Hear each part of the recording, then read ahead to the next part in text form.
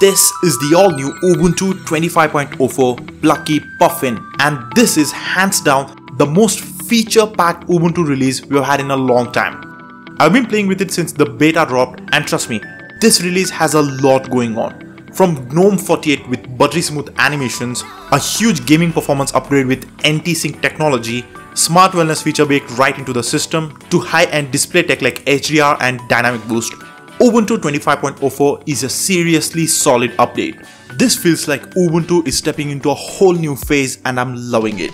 So without further ado, let's jump right in.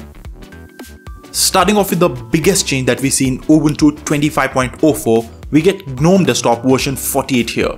And Gnome 48 is an absolutely loaded update in itself. Visually, Gnome is introducing completely new default fonts. But since Ubuntu uses its own Ubuntu fonts, we won't be seeing the newer Advaita Sans fonts here. But this update is all about under the hood improvements. This time around, performance boosts have been given a special priority. Explicit sync tech, HDR support, and some other really cool things make their way into Gnome this time. There have been polishing touches here and there. Gnome 48 has better Wayland support now with a lot of legacy XL11 baggage deprecated with this version. Gnome also supports triple frame buffering natively now. Ubuntu had already implemented this tech in its version of Gnome, but it was not available in upstream Gnome till now. But since Gnome is natively bringing it now, Ubuntu 25.04 will switch to Gnome's implementation of triple frame buffering. This tech makes the display look buttersmooth, especially in things like activities overview animations and the app grid and other high graphics demand situations. Yeah, I'll get to the news that you've been waiting for. Ubuntu 25.04 comes with the all-new NTSync driver, which is showing tremendous performance boost for Windows games running on Linux via Wine or Proton. Traditionally, Wine used to emulate Windows synchronization mechanisms in user space, which introduced severe bottlenecks with modern multi-threaded games. The new NTSync driver addresses this by implementing synchronizations directly within the Linux kernel, which results in significant reduction of overhead and much more precise emulation of Windows synchronization behaviors. This improvement results in smoother gameplay experience with reduced stutter and latency. And we are not talking about minimal performance gains here and there. You can test this on your computer and the FPS improvements are substantial. People are seeing up to 600% increase in Dirt 3. Yeah, you heard that right. 600%. Not 6, not 60, 600% improvement in frames per second. Resident Evil 2 is showing around 200% FPS improvement, Forza Horizon 5 around 50%, Call of Juarez has doubled its FPS. Yeah, the results we are seeing here are big. The Linux community, as you might expect, has gone absolutely bonkers with this thing. So Ubuntu 25.04 is going to be a big update for Linux gamers. Gnome 48 introduces the new WellBeing panel in this settings application. This is designed to help you monitor and manage your screen time. The WellBeing feature in Gnome lets you see your daily device usage times and set daily limits to promote healthier digital habits. You are going to see screen time data for the last few weeks here, and you can set screen time limits as well. Once you hit that limit, you will see a notification informing you to stop using the device. You can also turn on this grayscale option where once the time limit is hit, your screen loses all colors and just becomes grayscale. This is something that I really care about. In this distracted age where billions of dollars are being poured into making us more hooked, more lost in our screens, features like these give us the power to make a conscious decision to actually live our lives and not just spend it staring at screens.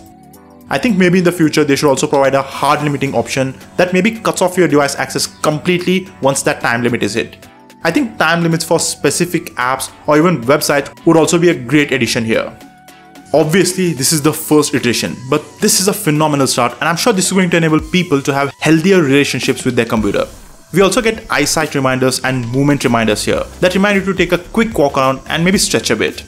I have found huge benefits by utilizing Android's WellBeing feature, and I just love that I'm going to get that self-overwatch and just a reminder to look away from my screen on my computer as well.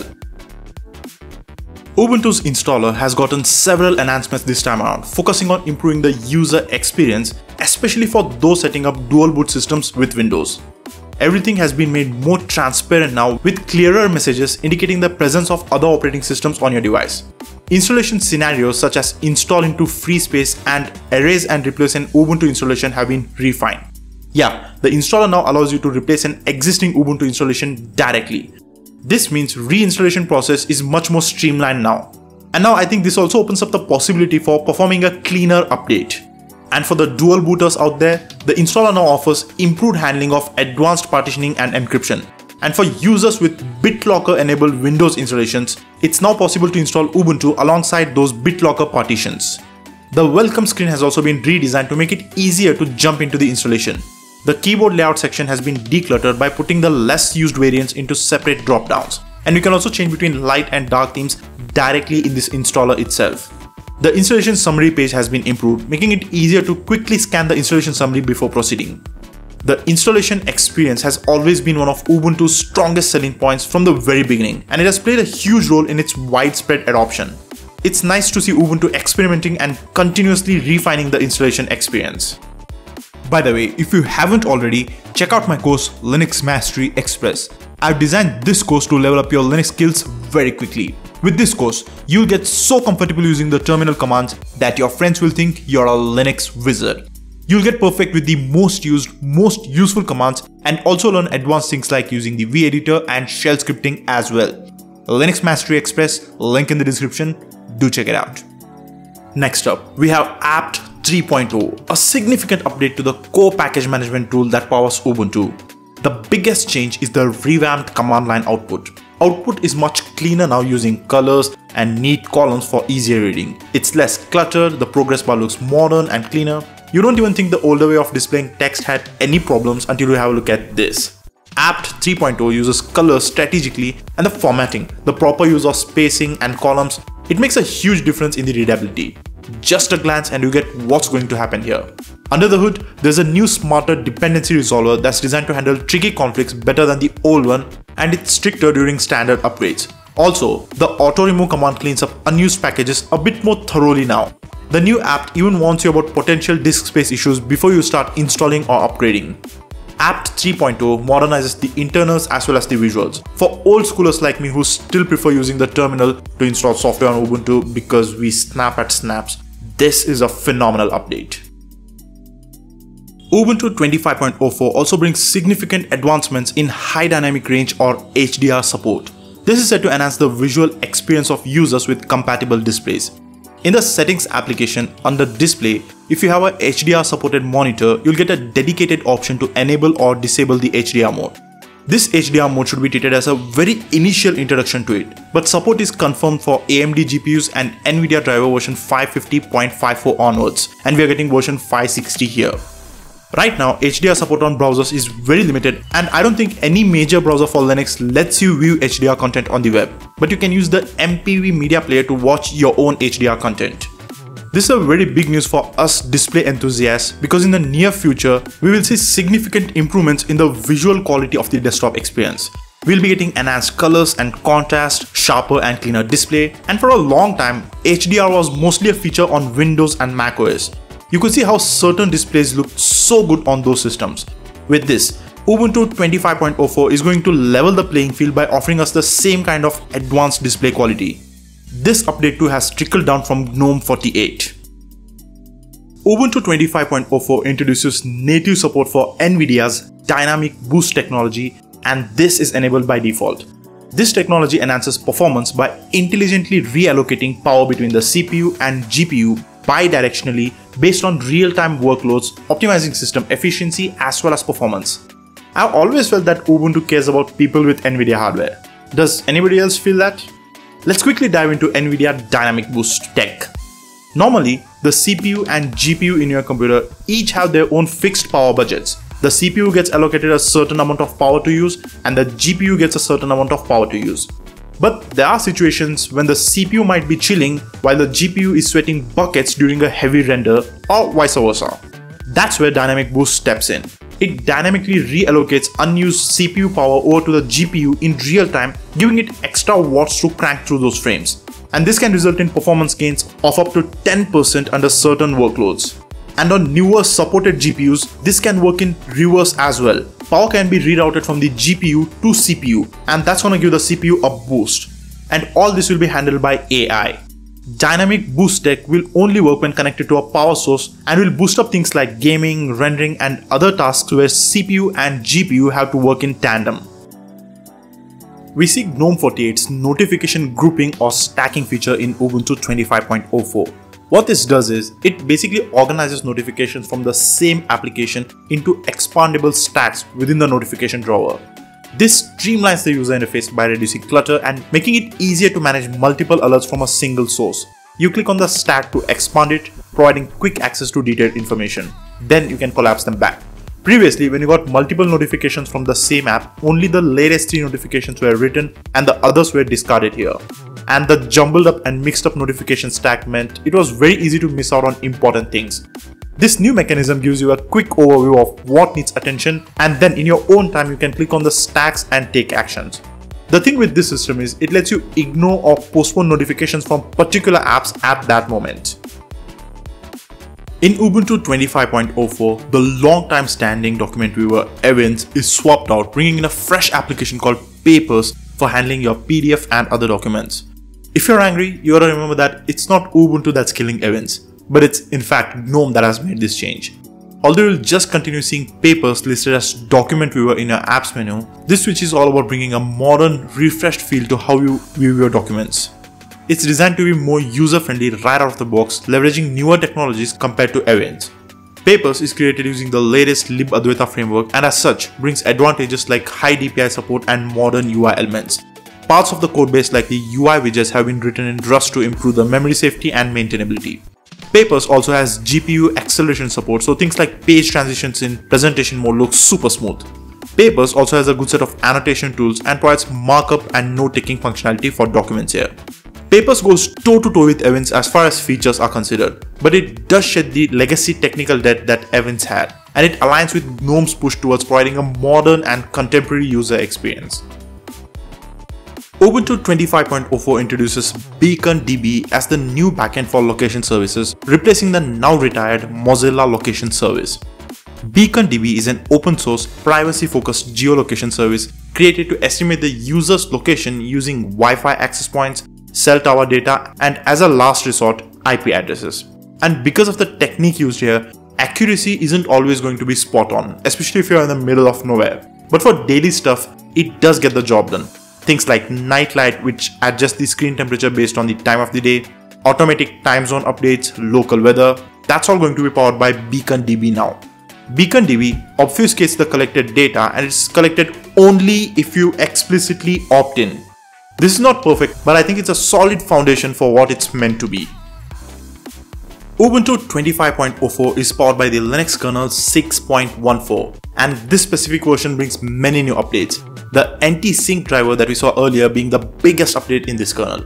In addition, we also get uncached buffered I/O support that reduces RAM pressure and improves performance on large read-write operations. x86 TLB flushing optimizations are also included in this kernel that improve the CPU and context switching performance, and this delivers smoother performance in multi-threaded workflows. AMD P-state drivers are also improved to deliver better power efficiency without sacrificing speed, so people with AMD hardware are going to benefit from this. This kernel also brings touch-ups in how GPU memory is handled by adding fine-grained control over GPU memory usage across processors. And this also prevents one process from hogging GPU RAM, ensuring balanced performance across applications. And like with every Linux kernel, more code is written in Rust now. Gimp 3, the latest major update to the creme de la creme of image editing on Linux, is available with Ubuntu 25.04. Gimp 3.0 is created using GTK3, and this has resulted in a more refined user interface. The huge deal about this release is the introduction of non-destructive editing or NDE. This feature allows you to apply and modify filters without permanently altering the original image. This is not available in Gimp 2.0 versions. The text tool has undergone significant improvements, allowing the application of styles such as outlines, shadows, and bevels while keeping the text editable. Gimp 3.0 also extends compatibility with various file formats. macOS ICNS icons, Windows CUR and ANI cursors, and many other additional formats are now supported. Handling of PSD files, that is Photoshop files, has been improved with better compatibility. Layer management has also been improved, and Gimp 3 also performs better. Thanks to GTK3, it has native Wayland support. All these enhancements, improvements, and updates contribute to a more seamless and premium image editing on Gimp 3. For developers, Ubuntu 25.04 brings many updates to its development toolchains, giving us access to latest programming language features and optimizations. GCC 14, Python 3.13, LLVM 20, Rust 1.84, Go 1.24 and OpenJDK 21 with access to OpenJDK 24 and 25 also are available here. You gotta love how Ubuntu gives you the best versions of toolchains in every development language while still making other versions available. Cool. Before installing Ubuntu 25.04, I had just downloaded and installed Arch Linux. So one thing that absolutely stuck out for me is the download size. Ubuntu 25.04 gives you an ISO file that weighs 6 GB. That's large. Not just by Linux distro standards, by operating system standards itself. We have crossed the Windows ISO file size here. But this is just something that you notice. I don't think this will have any negative issues for the majority of people. Yeah, if you're planning to burn it onto a DVD, this no longer fits. Yeah, this can be really inconvenient for people who have slow or unstable internet connections or data cap plans. But for most people, this is actually a good thing. Ubuntu 25.04 ISO file is so heavy because it supports a wide range of devices immediately after installation, because it comes bundled with a wide range of drivers, both new and old. Even things that can be a hassle, such as NVIDIA drivers, are on the ISO file itself, so you don't need to mess with that later on. I have NVIDIA GPU, so I'm okay with this. I appreciate this. But remember that just because the ISO is heavy, it doesn't mean the installation is going to be bloated. You still have that option for a minimal installation with this. I understand that this ISO comes bundled with everything as to provide a more complete out-of-the-box experience, and I do appreciate that because that's what Ubuntu is known for. But still, I can't help but compare the ISO file size of this to something like Fedora, which fits in half the size of this. But still, this is trivial for most people. Ubuntu 25.04 has a really cool code name. I really liked it. Plucky Puffin. It continues its tradition of visual storytelling through its wallpaper design.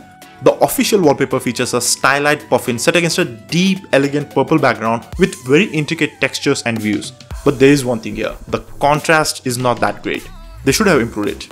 As usual, Ubuntu has selected additional wallpapers through a community competition, and these are good too. For me, the excitement and the curiosity of having to wait to look at the new wallpaper in a new Ubuntu, I think that it will never fade away. Ubuntu 25.04 Plucky Puffin really delivers a fresh experience across the board. It's not just one or two standard features this time. It feels like a comprehensive upgrade touching almost every part of the system, from visual polish to major performance upgrades. This release is absolutely loaded. I'm a religiously LTS guy, but this version, it's really tempting me and it has convinced me to give this interim release a go. Ubuntu 25.04 is bold, thoughtful, and Plucky Puffin really lives up to its name. The download link is given in the description below. Alright, if you enjoyed this video, if you found it useful, definitely consider subscribing to the channel and also leave me a big thumbs up. And if you're interested in leveling up your Linux skills, the link to my course, Linux Mastery Express, is given in the description below. It's designed to teach you Linux and take you from zero to hero in the shortest amount of time possible. You'll be using Linux like a pro within a matter of hours, so definitely check that out. Next up, check out the top 15 hottest hacks that will supercharge your Linux desktop's performance to the next level and truly unlock your Linux. It's got some really cool tweaks, so definitely don't miss that. Alright, this is Linux Techs signing out.